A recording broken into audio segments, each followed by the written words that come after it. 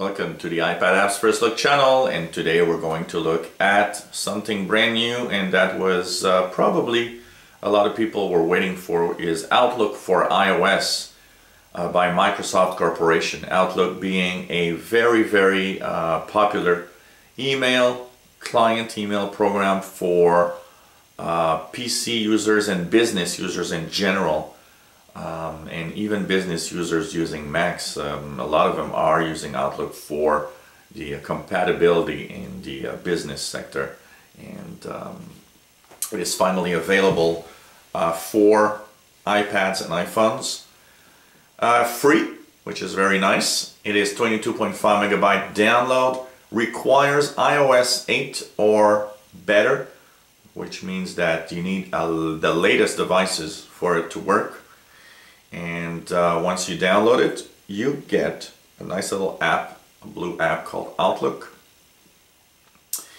It is a very nice app. It includes pretty much every options that you will find on the Outlook in the PC, including, of course, your mail, and a nice way to actually work with your mail. You can save your mail and your attachments to your OneDrive, and even better, if you look at files here at the bottom, you have access to either your OneDrive if you have a Microsoft account. You can also add a Dropbox or a Google Drive if that's what you're using, or sharing with other people. And so it's very nice, so you can actually get files from there. If you need to put a attachment in an email, but you can go in your Dropbox, Google Drive, or OneDrive and get the email attachment. You also have the possibility to save your files and documents that you receive through emails in those spots. It includes the famous calendar from Outlook, which always been quite popular, and it is very nice and very well made, so you can actually work with appointments, add appointments, and so on. And they of course integrate with all the different accounts that you'll add. So if you add a Gmail account, for example, you will have a synchronization of your Google Calendar, for example, into Outlook.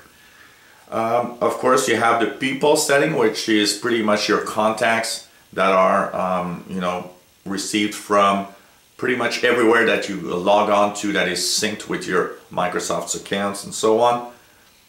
And of course, all the settings of the accounts that you can add for OneDrive, for email, and so on. It is a very complete piece of software. It works very well. It's very easy to manage. So when you have, for example, an email, it's very easy to either click on the delete on the upper right, or you can of course just swipe and archive the conversation if you want. And so you can create all sorts of folder depending on what you are going to do. It is quite fast, it works pretty well, and after trying it for a little bit, I am probably going to move my emails from the iPhone's own mail program into the Outlook from now on, as I find it quite convenient and quite easy to use. If you click, you have access to all of the folders that you will have on any email accounts, so that's also pretty cool. And finally, works of course with the Microsoft Exchange. So if you're in a business environment and everybody's using Outlook, you can use Exchange so that everything syncs perfectly on your iPad or iPhone. So Outlook is here for iOS, and it's free, which is very nice, because they could have actually charged something for this. And of course, because you are using all the Microsoft services, is probably the reason why it's free. So If you enjoy our videos, why not subscribe to our channel? You'll be informed when new videos are online. If you have any comments, questions on what you've seen, let us know. And by subscribing, of course, you will be notified every time we post new videos online. Hope you enjoy. If you have an app of your own that you'd like us to review, let us know. I'll try to post that video online. So this was Outlook for iOS. It's finally here.